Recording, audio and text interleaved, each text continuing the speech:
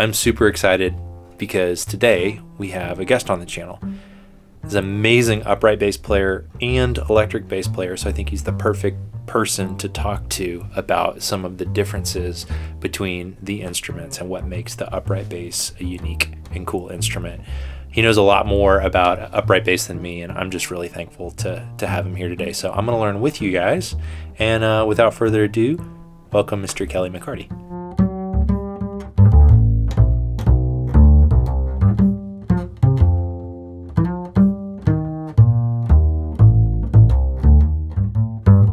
Just to kind of show some of the difference in tone between these instruments, we'll just like let you play something on electric and something on upright. We can compare them. Cool.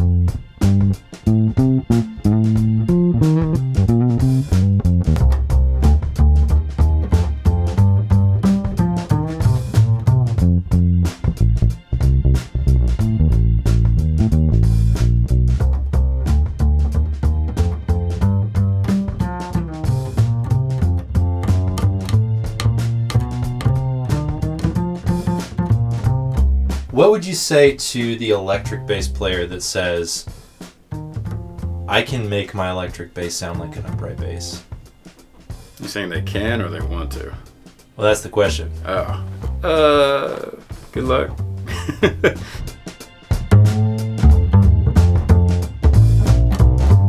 You're not getting an acoustic tone.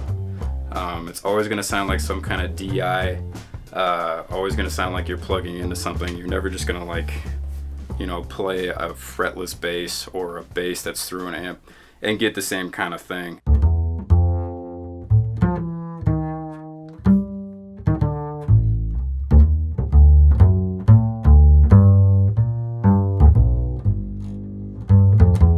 How do you choose which instrument you're going to use for which gig? I mean, that's purely on the style of music. And for the most part, you know, the person that it's their gig, they're going to tell you. So usually it's just good to ask. Sometimes if there's a gray area, obviously if it's like a rock gig, I'm not going to show up with this thing. But, you know, if it's a little ambiguous, like if it's, you know, jazz adjacent or something like that, or like a fusion thing, you know, you just want to be clear, like, hey, is this, you know, upright or electric? Which one do you want? Sometimes I'll say both. Do your musical ideas translate differently with the different instruments?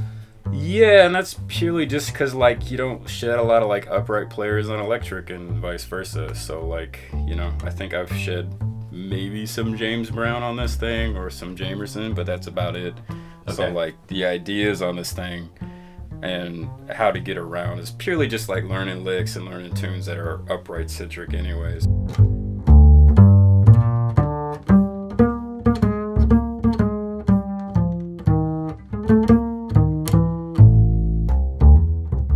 It's not going to be appropriate for me to play electric stuff on like an upright gig. It's just really about being appropriate. How is the technique different than electric bass? I see a lot of electric players when they switch over. I was actually just talking to a student about this the other day, where they're still trying to do this thing. And that's not bad, or like you're not gonna go to bass jail for that or anything, but it's not gonna get the same amount of like oomph out of this instrument that you could get. And so what you end up doing a lot of the times, and actually have them switch up their electric technique to a little more like this. Okay, so the angle, yeah, and that's a little more. For electric, this gets these two fingers kind of the same length in how they hit the string. Mm-hmm. So I'll have them switch that And then when they get back on upright, the main thing is that you want to take this and do even more. So literally I'm kind of gripping it here and gripping underneath with the thumb.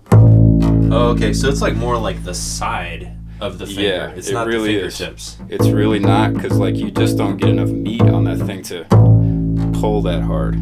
Okay, so it's like the maximum surface area. Yeah, exactly. Do you apply that same technique to electric, or? No, that thing's a lot more finesse, and that's kind of why I have people switch to like a more angled thing there, so that, you know, they're still getting that kind of like smaller finesse motion, but when they get back to upright, this isn't such a big deal. And the other thing I would say that I see a lot of electric players doing is that they sit up here, which is just really not going to get you enough tone and enough. You really want like a good pointed attack, and the way you're going to get that is just down here.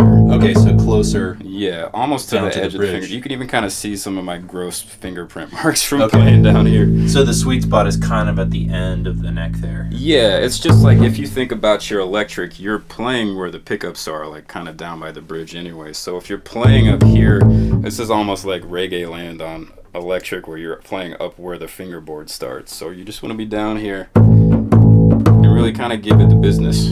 Okay, cool. You can even kind of see like I'm playing this as if I'm just closing this circuit. There just happens to be a string in the way. Left hand is actually really quite similar. My teacher at Florida State, Rodney Jordan, taught me about the buzz, he calls it, which is something you can do on electric too, where you literally just want to find the right amount of pressure, like the exact amount of pressure you need. And all you got to do that on upright or electric is literally to just pluck a note and then slowly lift off.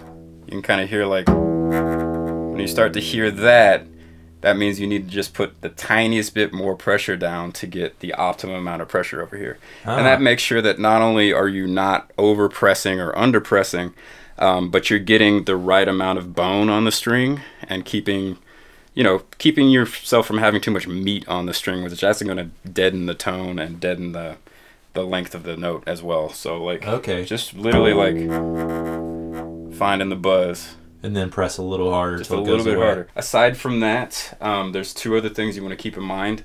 One being, I don't know if you can get this, but you kind of want to keep your thumb right in the middle of the neck. Oh, I see. As opposed to this kind of like Allman Brothers thing that you kind of do on electric sometimes. And for the most part, you want to keep it behind your second finger, your middle finger. And it's really the same thing we just talked about with the right hand, where you're just kind of closing this circuit. There just happens to be a bass in the way. The only other thing, and this is probably the biggest thing with your left hand, is that on electric you you're able to get away with like one finger per note, one finger per fret.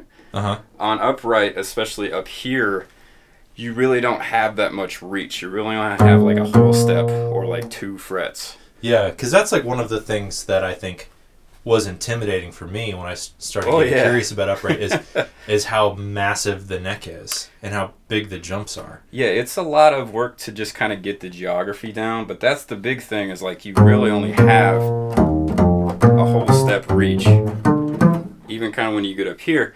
So the trick to that is just when you're here, and before you get up to like what would be 12th fret or this harmonic right here, you just want to ditch your third finger altogether. Just don't use it. Everything's got to be like.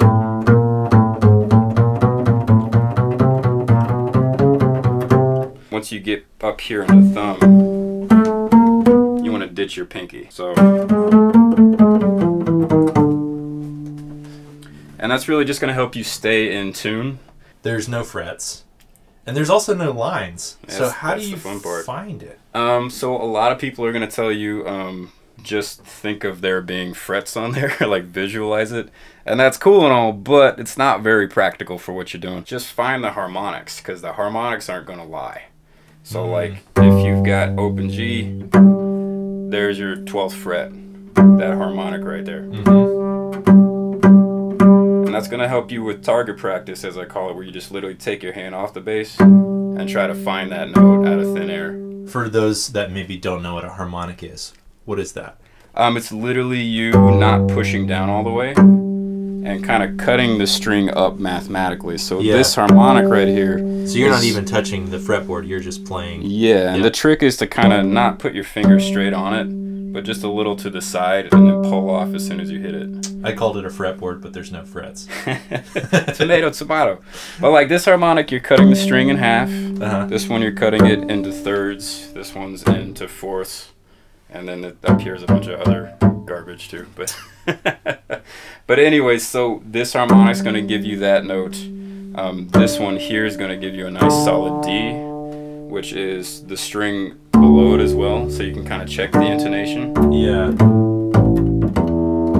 So it's almost like the harmonics are telling you where the the imaginary frets are. Exactly. This would be 24.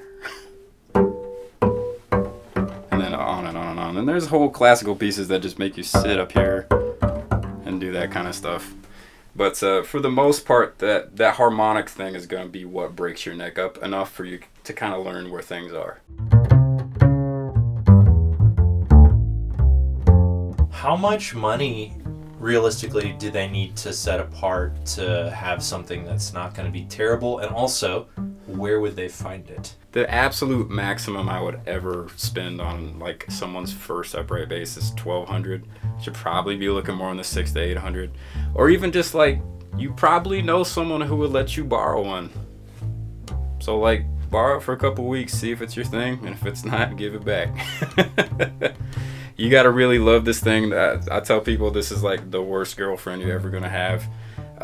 You have to spend time with it. It's not like electric where you can just not play it for a couple months and come back and be just fine. If I don't play this thing for like a week, it's a noticeable difference. Really? When I come back to it. So yeah, just see if you can borrow one, but like don't go overboard. Not only are these things hard to find near you, but they're hard to sell again if you don't want it. So don't take a bath on the resale. Capturing the sound of this instrument can be a little bit intimidating. And it seems like there's a couple of ways to do it. And you might do it different ways if you're on stage as opposed to in the recording studio. So how do you like to capture the sound of this acoustic instrument on stage, and how do you like to do it when you're recording? So again, it really kind of depends on the gig. If you're doing like a big stage gig, you probably want to try to get the sound person to get you some kind of mic. And they're probably going to want to take a DI out of your pickup as well. In a bigger setting like that, you're probably going to have both, and they're going to mix in probably 70 to 80% mic and then 10 to 20% DI. And that actually is pretty typical in like a recording session too, where they're gonna pull a DI out, but they're gonna mic you up with something really nice, and they're probably gonna blend the two just about the same ratio. Smaller gigs, it's not too practical to like bring a mic setup and all that, and bring an amp and try to get it balanced out to where you're not feeding back and all that junk. So that gig is gonna call for more like a DI, like a pickup like that. Just because it's going to be easier, and you don't need to be so loud out of the amp anyway, so you're still like the audience is still going to hear some of that acoustic tone. So you're kind of doing the same thought process where you're blending your natural sound out, your natural volume, with like a little bit of amp, and you don't need something too big for that. I've even used like a 10-inch QSC on that thing. So a QSC, that's like a powered PA speaker, right? Yeah, so you're just saying PA speaker. Not a bass amp, just like a little power speaker. Yeah, because that thing, when you're doing that, it shouldn't be the main thing that people hear. It should just be really kind of, you know, helping out the sound you're already getting. When I got to school, my teacher told me to put my amp in the closet and leave it there for 2 years. So like, I did all my gigs with no amp. So that probably helped you get that volume. Yeah, literally by the end of things, he was like, yo, you're too loud. Wow.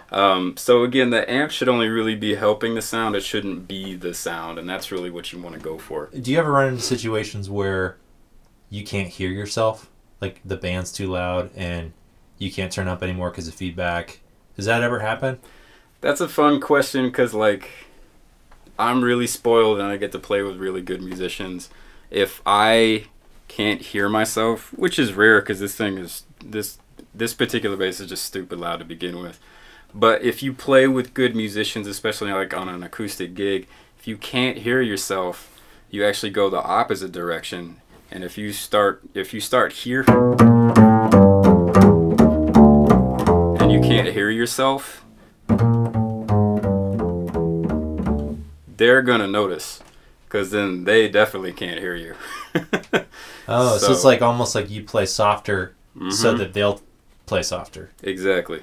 That's like some Jedi mind trick stuff. So in my mixing experience, upright has always had more attack thump and less sustain. Is that an issue with recording technique, or the quality of the instruments, or is it a characteristic of the upright as an instrument compared to an electric bass guitar? That's such a good question. I would honestly say that all starts with the player. I think you can like categorically get more sustain, like longer notes out of an electric, purely because it's amplified and you can get more gain out of it and all that stuff. But you should, if you're recording an upright player, they should literally be able to be like, and just let it go. And a lot of that goes back to, again, just like finding the buzz and knowing exactly how much pressure to put down. Because again, you're not deadening the string in any ways, and you've got the right amount of bone on there. But again, when you like, say bone, you're talking about literally the bone of your finger. Yeah, you can see where I'm at. Like, you literally want to be on the bone. Because if you're anywhere down here, this is just a bunch of dead meat. And that's just going to like, you're going to have an attack, but it's going to die off really quick.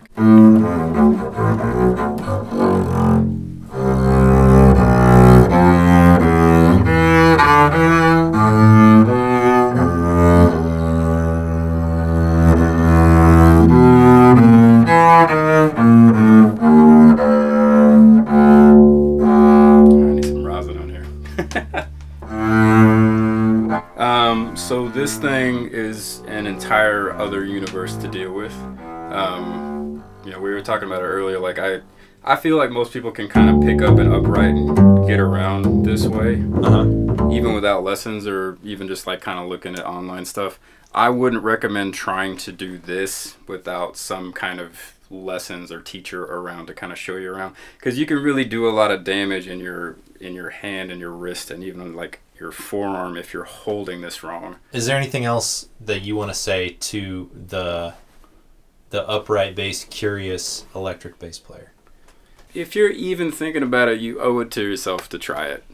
Again, I wouldn't spend a bunch of money on it. Like, try to borrow one from somebody. It's a worthwhile thing to do with your time. You may get a lot out of it. You may like it better than electric, but you know, if you don't do it, you're not gonna know. It's just something that, like, if you're curious about it now, you're always gonna be curious about it. It's not gonna go away. There's not a lot of upright bass players out there that can really do, you know, 2 or 3 hour gig and knock it out and not like be cramping and hurting and stuff. So like, there's work out there if you want to go get it. You just got to put some time in up front. But again, like, if you're even thinking about it, if you have that itch, it's not going to go away. So you might as well scratch it. Thanks for hanging out today, Kelly. If people want to hear you play or support you or your music, how can they find you? How can they support you? Instagram's probably best. I'm at Kelly McCarty Music. You can hit me up in there. I do teach if you want to do like some online stuff. That'd be cool. I also have a funk band in town called Tracksuit Mafia. But yeah, that's probably the best way. Just DM me on there if you want to hang out. Huge thank you to Kelly for everything we learned today. I learned a bunch. What did you think? What do you think about upright bass? What didn't we say that should be said? There's so much more we could talk about. There's only so much we could put in one video, but I learned a bunch and I had a great time. So thank you, Kelly. Make sure to follow Kelly on social. Follow Kelly's band, Tracksuit Mafia. I actually know all of the musicians in that band. They're all amazing. So make sure to support live music. They're an Atlanta-based funk band. So check them out. And if you want to get private lessons with Kelly, make sure to hit him up as well. If you want to support this channel, check out the bass course. I have a link to that in the description. And I had so much fun today, so thanks for hanging out, and I'll see you on the next video.